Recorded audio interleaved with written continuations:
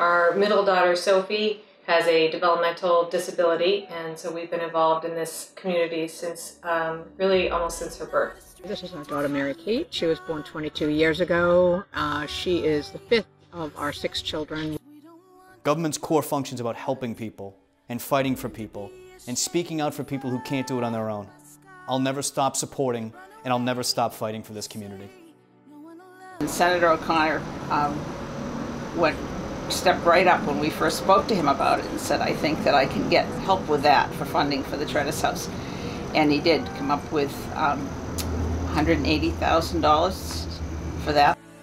Since taking office, I've been honored to meet so many families who fight every single day for what's best for their loved ones. It's very nice for us to feel that we've got a voice, you know, at the state level for our people that need it the most. Patrick O'Connor is our senator.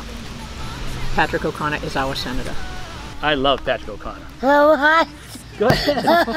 Go ahead. Patrick O'Connor is our senator. Patrick O'Connor is our senator, and I'm very happy to endorse him.